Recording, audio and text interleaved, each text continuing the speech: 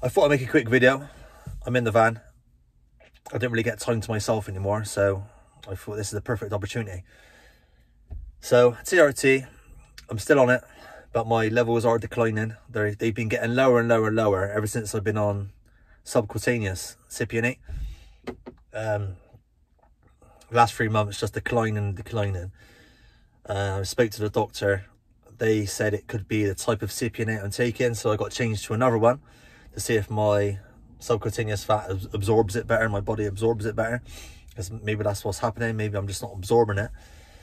But then he ran out of that type of cypionate, so I'm back on the original cypionate they give me.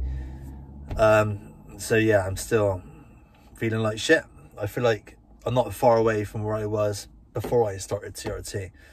And when I felt good, I was on like 30 nmol. But now I'm on about 18 nmol, I think. So I've declined quite a bit. And I can really feel it as well. I haven't been to the gym in, I don't know, God knows how long, probably like 5-6 months now. I just have not got the energy. Not just because I got a little one now as well.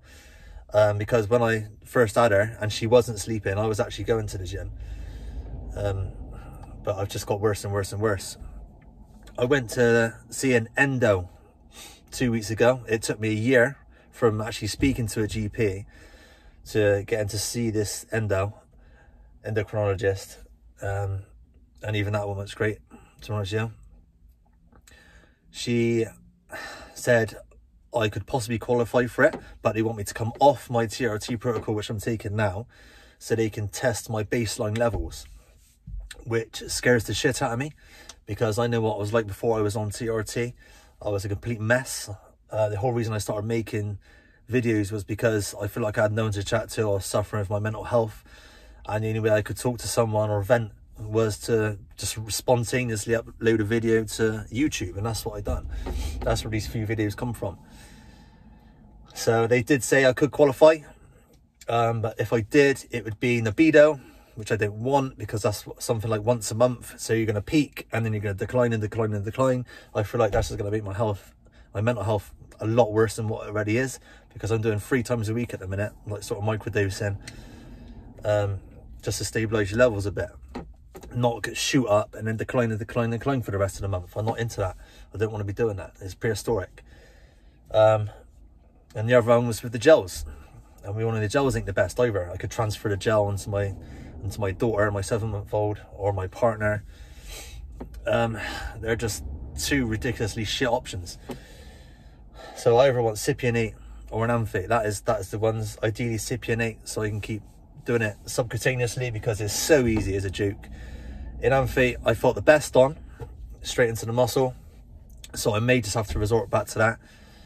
But I don't know, we'll see where it goes. I need to speak to my doctor again from the company that I'm with, because at the minute I don't want to come off TRT for the NHS just to test my baseline levels, just to be put on a shit protocol. What is the point? I'd rather just try and get it sorted with the doctor that I'm on at the minute. I've actually been contacted by someone else as well, by another company, offering to help me. So I'm going to speak to them as soon as I can, and hopefully get something sorted there, because this is just shit. I feel like I'm asking for help, but I'm not getting it, and I feel like shit. My depression's back. I feel a bit anxious. Admittedly, I'm nowhere near as anxious as what I was, but my depression's back. I don't want to train. Normally I feel guilty for not going to the gym. I beat myself up every day, but I don't even give a shit at the minute. I don't want to go to the gym, and I don't give a shit. I've never felt like that before in my life. Don't give a shit about going to the gym. I could not give a shit, even though I want to. I don't feel guilty. I just can't be bothered, and I don't care. So that's my sort of TRT update. I think I may have to go back onto the enamphate, because cypionate subcutaneously injections are just not, they don't seem to be working for me. Even though it's so easy, literally black bop and you're done, it doesn't look like it's going to work for me. So maybe back onto the enamphate, and hopefully I'll start feeling better.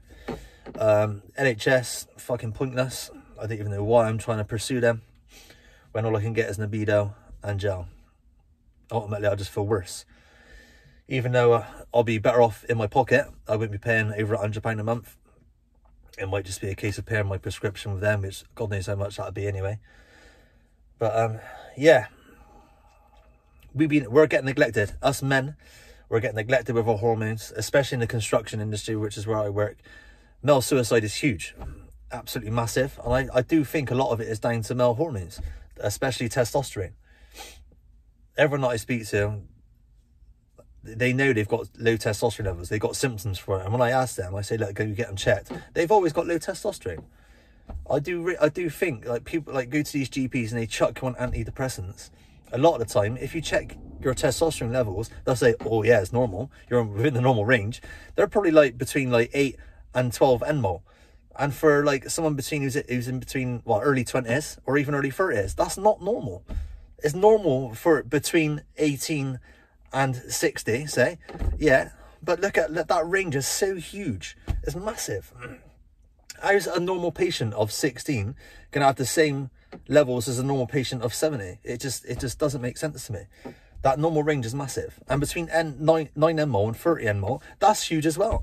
It's not working. It's not working. We're getting neglected, and I try all the time to try and sort this out. I stick up for men all in England to try and sort this shit out, and we just don't get anywhere. Oh, never mind. Hopefully we'll get sorted soon. I'm going to try and keep updating my channel a bit more as well, because I haven't been responding to comments or that. I feel like I've been letting people down, even though I've only got a few subscribers. I feel like TRT and people who just subscribe to me, I find that really important. That's important to me.